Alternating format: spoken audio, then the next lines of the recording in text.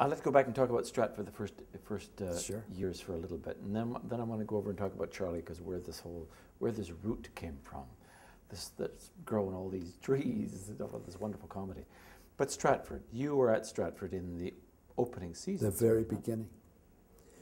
I was even aware of Stratford before it started, because I had worked with a man called Herbert Scott in London. I was in London, and Guthrie was around, and I saw wonderful, funny plays he did with Northern Irish theatre companies. And so I certainly knew about him. You were working in London or seeing things in London? I was working in London. And how did you get the job in London? I'm still back. I finished Spring Thaw in 1950. And I said, my mother-in-law said, you've got to get over to Europe and see what's going on. And I said, okay. And I booked passage on the Georgic, which was a ship that had been under the Red Sea for 5 years during World War II. And they dug it up, and it was kind of a very sparse luxury liner.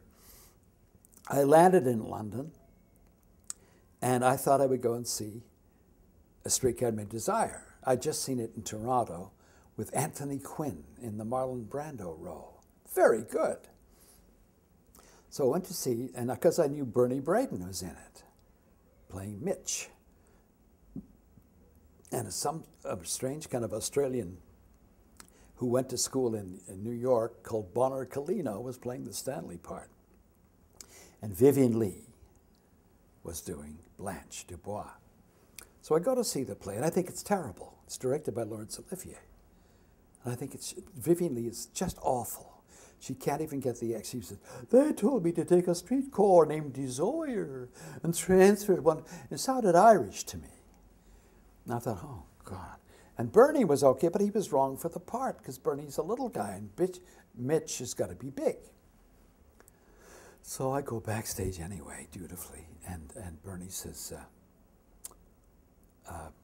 this is Danny Mann, who's come to take over because Vivian's going to Hollywood to do the film with Gadge, Mr. Kazan, Elia Kazan. And I said, hi. And he says, you American? And I said, no, I'm Canadian. He says, what the hell's the difference?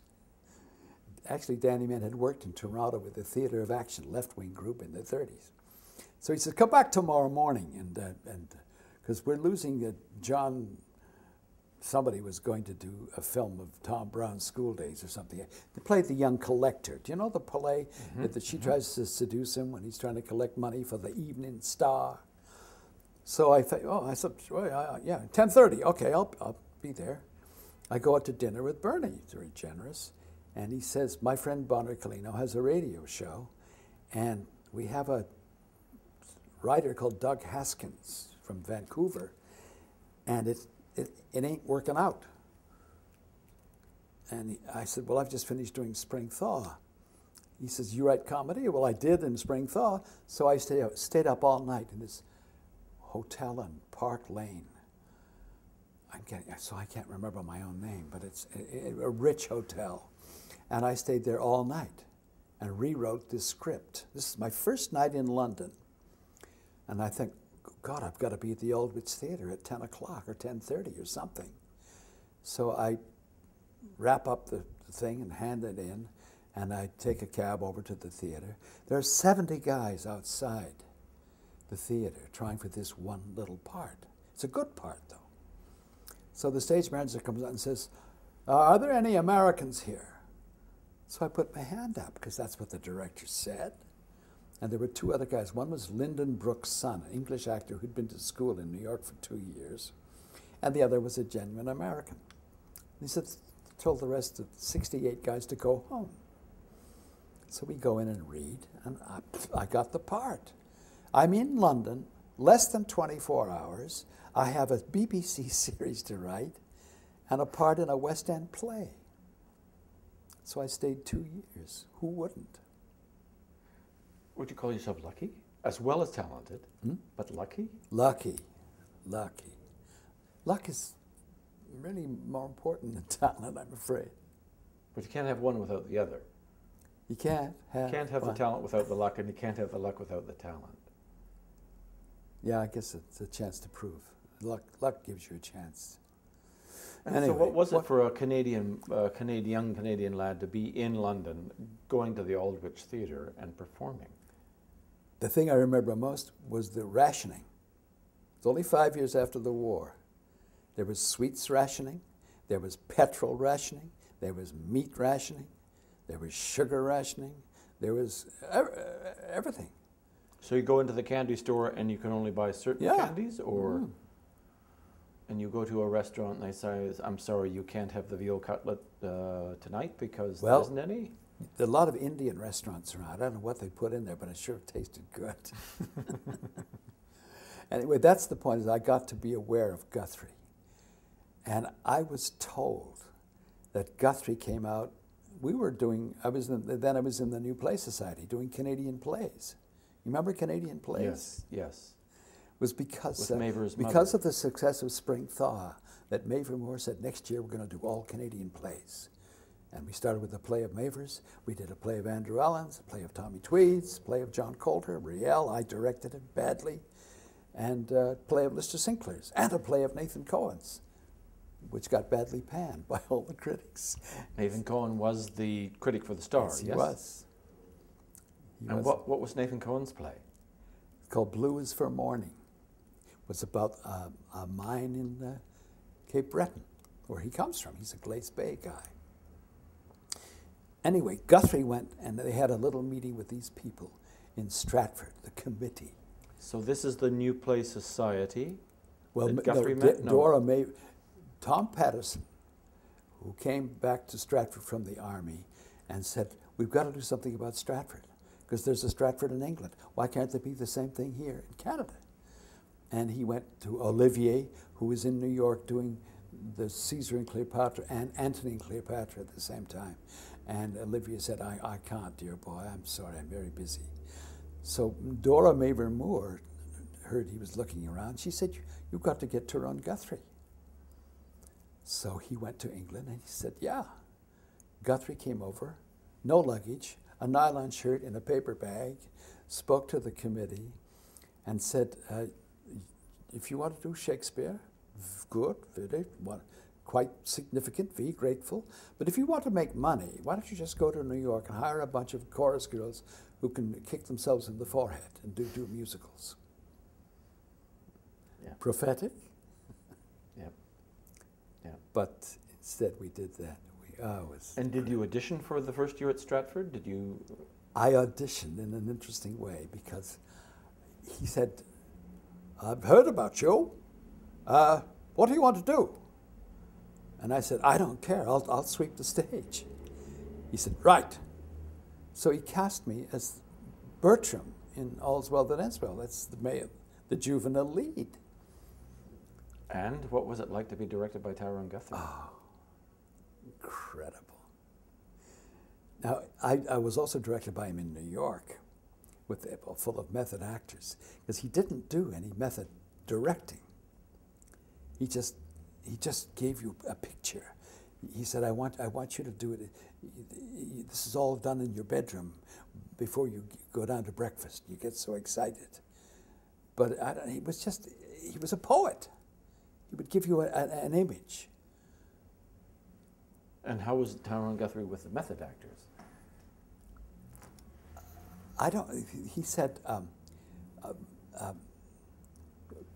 Elia Kazan said about Guthrie, he substitutes emotion for locomotion. Tells you where to go. And I had this thing, I said, Tony, what about? He says, just keep moving around the stage. Yeah, find your own emotional truth, you know. So he didn't speak to what you were feeling or trying to find as an actor. No, he made you find it yourself. You go and do that. And I think he was also afraid of a lot of emotion. Great comic director. But he loved tragedy. But I had a strange kind of relation. I was kind of like his adopted son. I could be very cheeky to him. And I don't know. And he sent me, one word from him. He said, you have rather a paucity of gesture. that sent me away from Toronto and television and all that stuff to the Bristol Old Vic to learn my trade in a British rep company. To learn theatrical reflexes, so to speak. How to use my hands. You know, I mean, I was a radio actor who sort of wandered into television. I had a lot to learn. And the first year in the tent, the first years in the tent, what was that like? Well, we didn't know if it was going to work. First of all, the newspaper, the Stratford Beacon Herald, was against it. Dead against the idea of having a festival. Why? They didn't think it would work. They thought they were taking a terrible chance, but they were being very Canadian. And you know, it was a 5-week festival. But Guinness and Irene Worth and Douglas Campbell were our guests, and they were willing to take a chance, so why shouldn't we? And the opening night of Richard III, I was playing Lovell, who's nothing, you know, a bit. But Guthrie chose me to conduct the battle. I was on Richard III's side, and Bill Hutt was Brackenbury was the anti-Richard forces. So we met center stage. And we both had our swords up like this. And it was my job to decide when to go and start the battle. And opening night, so nervous, everybody was scared blue. And it was hot and humid. And we saw bodies fainting in the audience and being passed along to the St. John's ambulance guy at the end of the row like a hot dog at a football game. And I saw this, but I saw that the audience were not looking at the body passing. They were looking at me. I thought, okay, we're going to be okay. Ta-ta! And we started the battle. Wow. Mind you, we got sort of mixed reviews, you know. Guinness got mixed reviews. New York Times. It was the next night when we did the unknown All's Well That Ends Well, we got the raves. Right. And what didn't they like about the... I don't know. I thought it was wonderful, exciting, and everything. And was it full, packed? Oh, yeah. And hot? Yeah. My God. And in those days, the people of Stratford could afford to go to their theatre. I don't know if they can now. That's the sad thing. Half-price tickets. Because Guthrie, the first day of rehearsal, no, the day before their first, said, "You are going to dinner tonight with the Stratford family, all of you, because this is their theatre. There's no such thing as a national theatre. Theatre has roots in a community, and this is Stratford's theatre, and you're going to make them feel part," and they always did. They always felt they owned their theatre. Not so Stratford, Connecticut. The Theatre Guild moved in from outside and ignored the local people and was an import, and it's gone. Right. Yes, it has gone, hasn't it? But Stratford still has its roots. I'm sorry that the prices are so high. And you played a 5-week run the first year. Yeah. 2 shows in rep. Yeah, that's it. And how did the audiences hold? They held because the Canadian critics raved. I mean, Herbie Whittaker was sort of the chief one. I don't know if Nathan, I don't remember what Nathan said. Didn't matter. It would be interesting to go back and see what he said. Because, you know, critics with a new theatre can kill it, you know. Yeah. Enough bad press and no one will go, and that's the end Yeah. of the enterprise. So.